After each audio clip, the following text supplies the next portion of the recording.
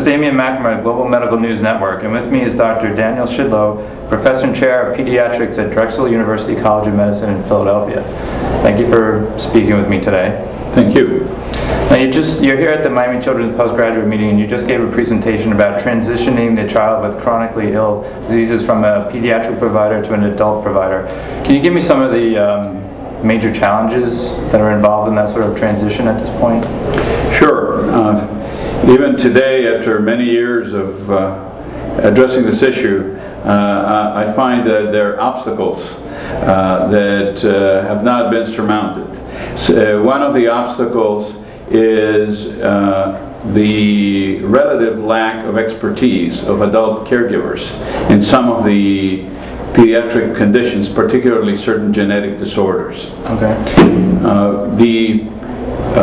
There is naturally a reluctance of families and patients to leave their pediatric caregivers where they have received their care for many years, so there's sometimes decades.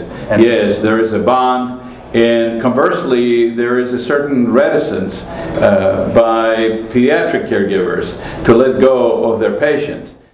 And the transition process involves speaking with the family, advising them that the time is quickly coming for them to start thinking about going to an adult caregiver.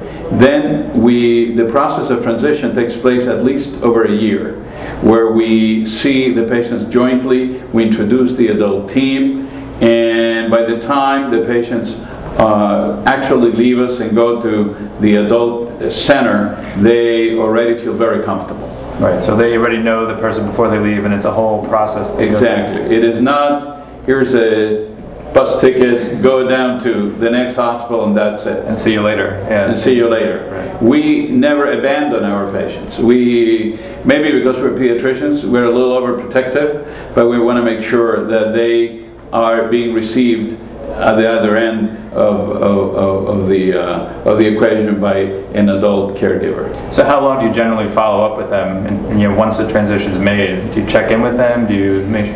Actually, by and large, the patients see this transition as a rite of passage and a graduation from the pediatrician to adult life.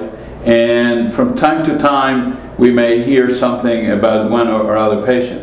What happens more commonly is that the patients themselves communicate with us because we are already, after 20 some years, kind of part of their family and part of their life.